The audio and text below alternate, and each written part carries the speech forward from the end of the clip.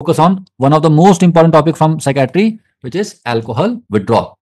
So in alcohol withdrawal symptoms, after 6 to 8 hours, we start having alcohol withdrawal symptom. The most common alcohol withdrawal symptom is tremors. Most common is tremor. And then we have some other sympathetic symptoms like anxiety, hypertension, mydriasis, nausea, vomiting. Nausea, vomiting.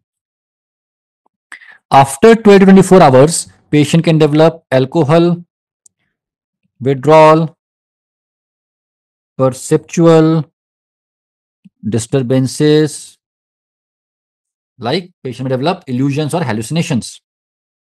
This is never asked in the exams.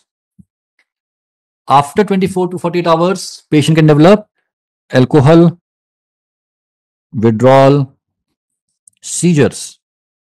They are GTCS, generalized tonic-clonic seizures. Generalized tonic-clonic seizures, and they're also called as cluster seizures. They're also called as cluster seizures because they come in clusters, 1, 2nd, 3rd. After 48 to 72 hours, we can have the most dangerous complication called as delirium tremens. Delirium tremens. Delirium tremens is characterized by the triad of disturbance of consciousness.